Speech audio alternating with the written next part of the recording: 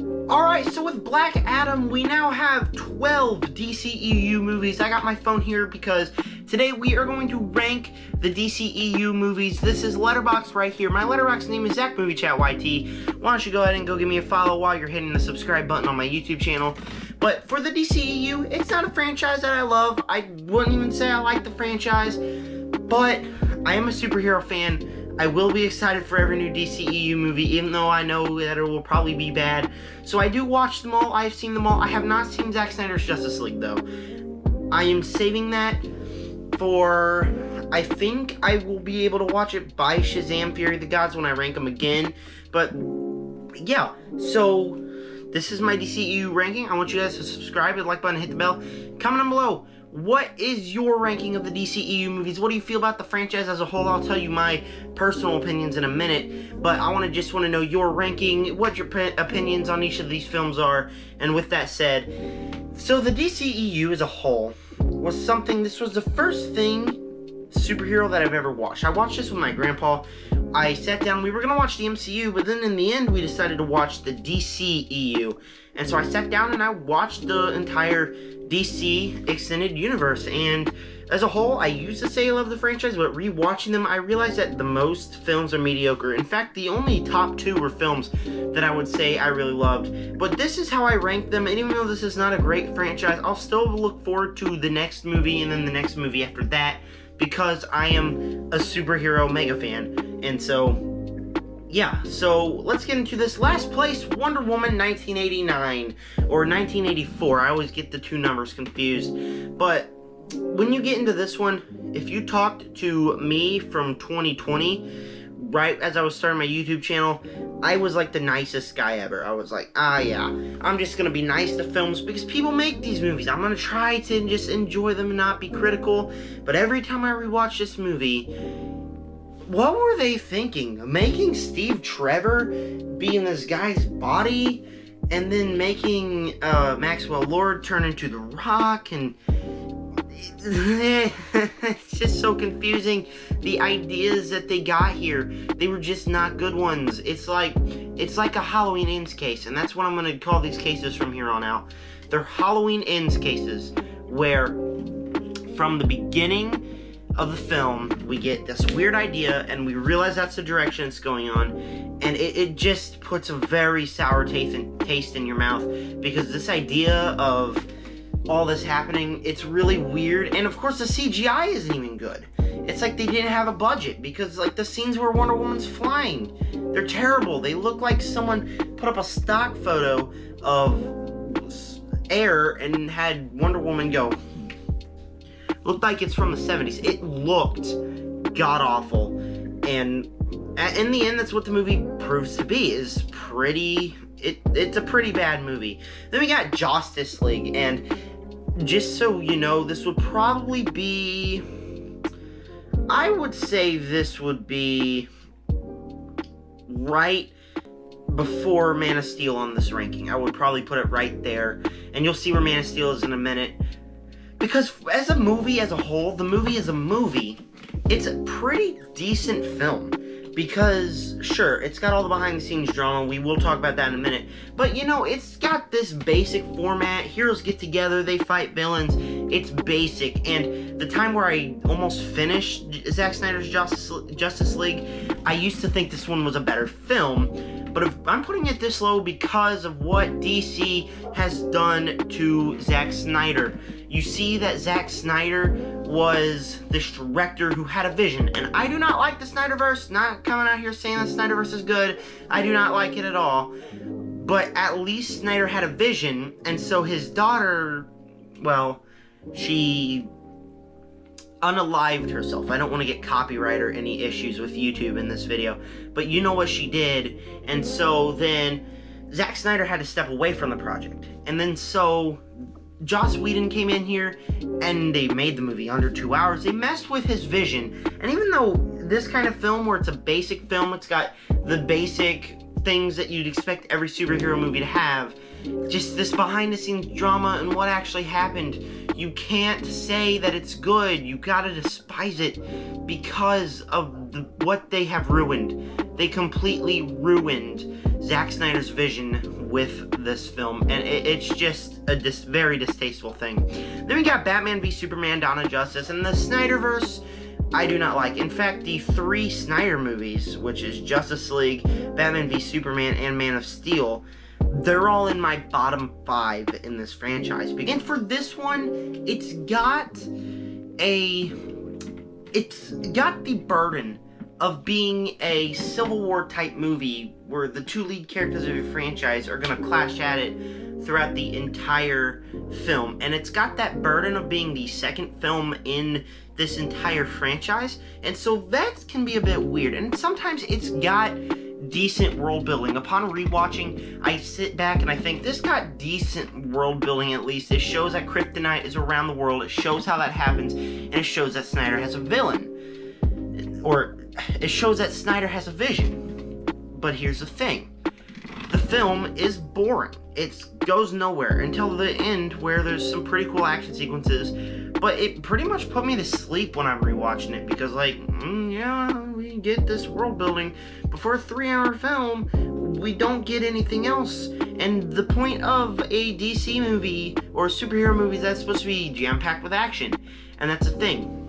Man of Steel, like we'll talk about in just a minute, Man of Steel does not have this big slow burn for the whole film. It starts out in the first act, but that's got a bunch of action. This one has no action. It's like they cannot find the pacing. Zack Snyder does not know how to pace a superhero movie, and especially with this one, it doesn't work because it has a burden of all these things, but it also tries to be this big second film, and then it kills off Superman, which doesn't even really feel earned. Just this entire film is kind of a weird choice to be the second one, but sure, it's got some cool world building. I just feel bored every time I rewatch it. And then we move on to Black Adam, the latest superhero DCEU film, and that's because Black Adam is, for the most part, it hits every beat, right? It's a fun superhero movie. I really enjoyed it when Black Adam and the JSA were bamming it out. That was really fun. The big action sequences, when they were sitting along in a room talking, all that really worked. But then by the end of the film, it kind of gets a bit too long, and then our main villain's a demon for like the 3rd DCEU film, and I'm sitting back and I'm just like, that's a bit dull. I don't really feel like the film can fully round it out. And throughout the entire film, I was like, yeah, that's fine. It's just mainly nails it to be a mediocre superhero movie. So a mediocre superhero movie that's really strong and its characters are front and center, that's exactly what you need a superhero film to do, is have good characters, and this one did. But then you get to the demon, and that kind of ruined Black Adam because it kind of showed us like, oh, he's a superhero, but then he's now a super villain because he wants to kill Superman. I don't get it. I don't understand the ideas that they had here to make Black Adam kind of this anti-hero, but now he wants to be the biggest villain in the world. It doesn't work, and it very much shows the bad world building in the case of the DCEU, because apparently after the Justice League fought Steppenwolf, they're world-renowned heroes. It makes no sense. It doesn't come back around. This world building is truly bad, and it shows in this movie. And sure, while the characters were on screen when they were clashing out, that was when the movie was at its best.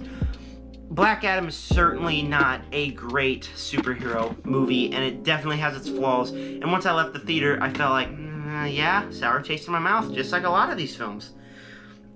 Man of Steel, Zack Snyder's first film in this franchise, and I gotta say, it's interesting because it kind of starts out as a slow burn movie. It's got this interesting look on Superman's life. It basically shows exactly what I think a Superman movie should be, this exact kind of origin, because that really works.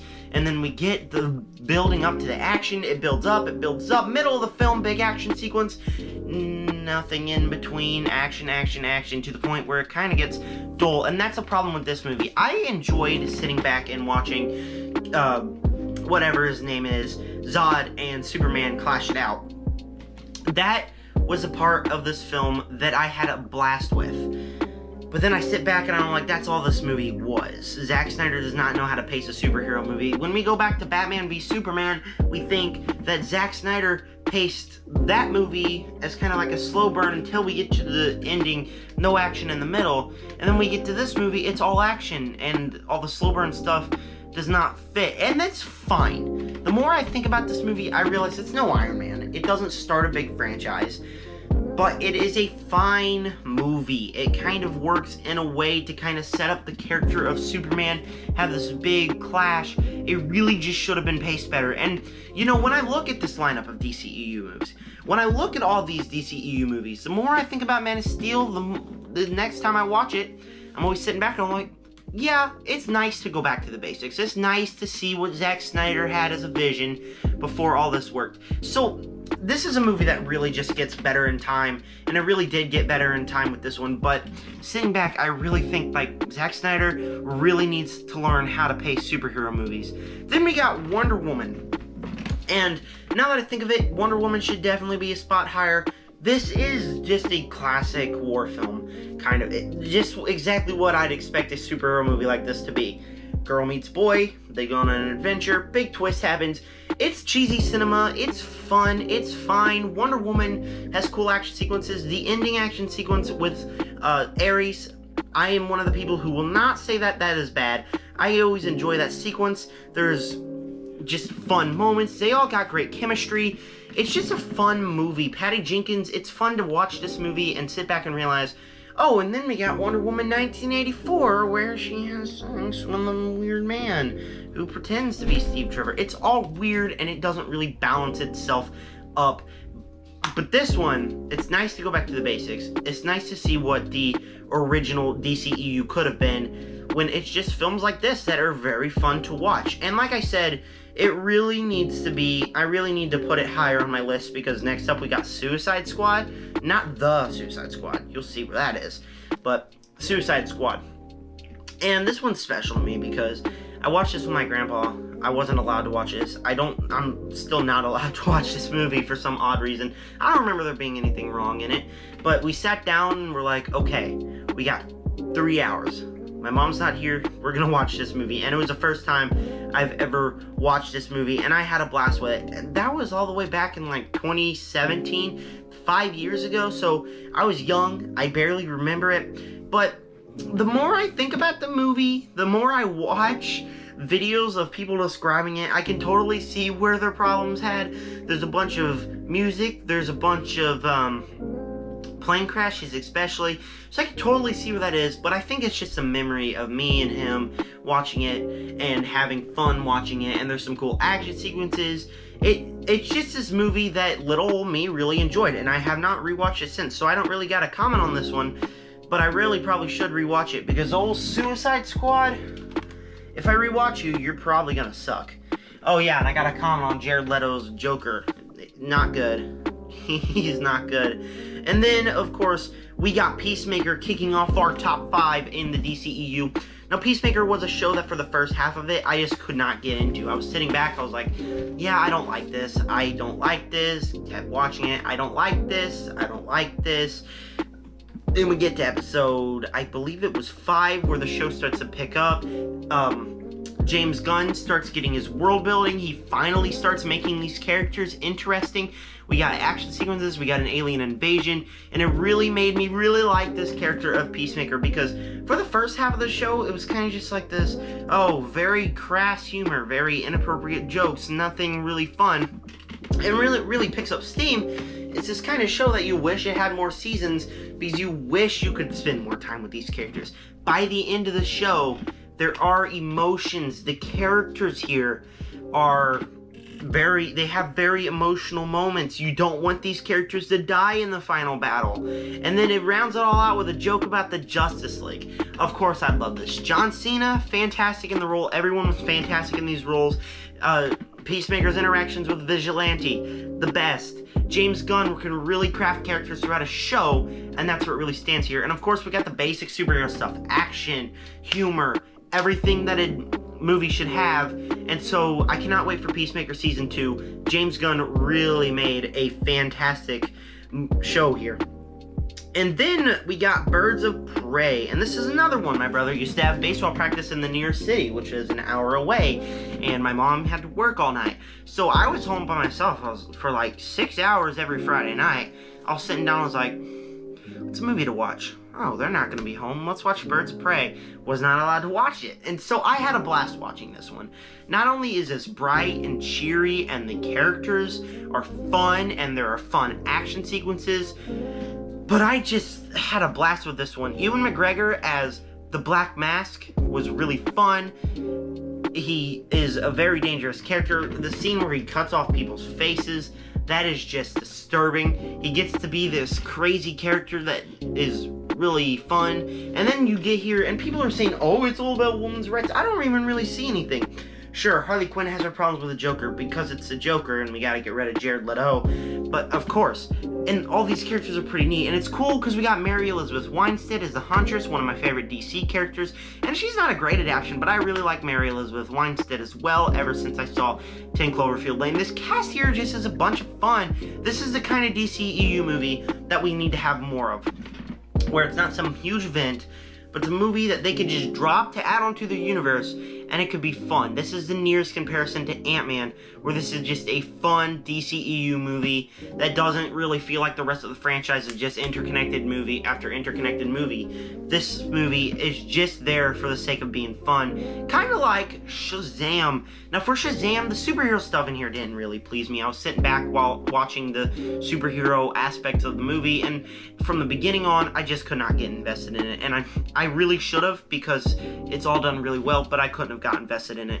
I don't even think I would have liked this movie if they didn't cast Zachary Levi as Shazam. Him playing a 11, no, I don't know how old the kid is, but him playing a kid is absolutely hilarious. There are hilarious moments here with him and his friend, and sure, it goes the beat that you'd expect the kind of teen comedy to go, but it all really works because Zachary Levi's here, and by the end of the movie where we get all the Shazams, that is also really fun because they all just play these kid characters as adults, and it just that's really what carries the movie. And then by the end of the film, I was invested in the superhero stuff. The action started to mend well for me. There was some comedic moments in this movie, and I just had a blast with this one. This is one of the movies that feel like it should have been in here, right in this place. I really had fun with it.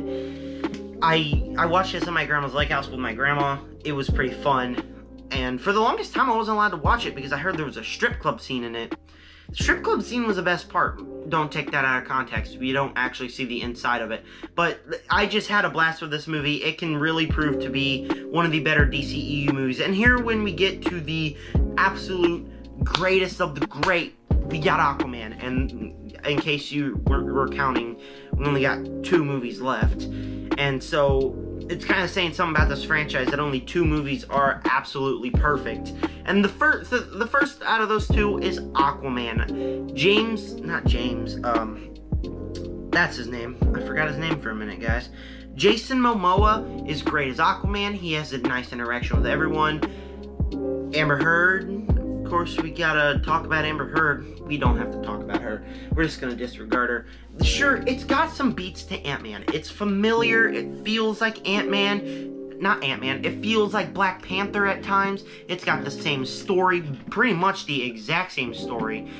But this film can be fun. And I watched this with a bunch of my friends. My best friend and half of his family, actually, all went to this movie. And his whole family are just a group of my friends. And so we all went to the cinema on my 13th birthday, I believe, to watch this movie, and I really enjoy it. It's not only does it have the basic simplicities of a normal superhero movie plot, but it's got the action. Black Manta is cool. It's a very funny comedy, and it's got a nice story here to be in throughout the movie. This is just a movie that I'll always just turn on and I'll just watch. It's that good. It's that good of a DCEU movie. It's got very fond memories of me. I've got very fond memories of it. It's just a special movie to me that I genuinely love as a whole. This is just one of the best DCEU movies and one of the best movies of 2018. But, of course, because I'm not an uncivilized being, we gotta put the Suicide Squad at number 1. The Suicide Squad, of course. Because The Suicide Squad is a James Gunn movie, and James Gunn movies are awesome. He always has these characters, and they perfectly crafted the characters here to where you don't want any of them to die. And from the first scene of the movie, you get a bunch of characters dying, and that's just how you really start the movie, is by killing off characters. And instead of pulling a Guardians of the Galaxy where he takes all these unlikely characters and pulls them together, he starts off by killing people to where you know anyone can die, and anyone does die. It's like DC sat down and like, James Gunn, take the realms. And now James Gunn is in the realms of the universe, which makes me excited. Because James Gunn is a perfect director. He makes perfect characters, and all this cast, they have great interactions. There's great action sequences, especially Bloodsport and Peacemaker. They all got excellent chemistry. I just sit down and I absolutely love this movie because it's got excellent world building, excellent action, excellent everything a superhero movie should be, because it is a James Gunn movie. It's perfect, and that is why it is number 1 on my DCEU ranking. So I got a couple of videos coming out. It depends on when I upload this. I'm filming this at the same time I do my See Where They Run and Don't Worry Darling combined review. And so I'm unsure. I'm probably gonna post that one first. So there's that one right there. But I also got a Cobra Kai ranking. I also got a ranking of the Despicable Me franchise. I also got a lot of videos coming up. It's catch up November and I'm barely catching up. I probably should have uploaded several other videos this week. But here's a couple of videos right here, starting with the DCEU ranking. So please, as always, comment down below, what did you think of these franchise? What is your ranking? And as always, make sure to subscribe, join the Nerd Army. Peace out.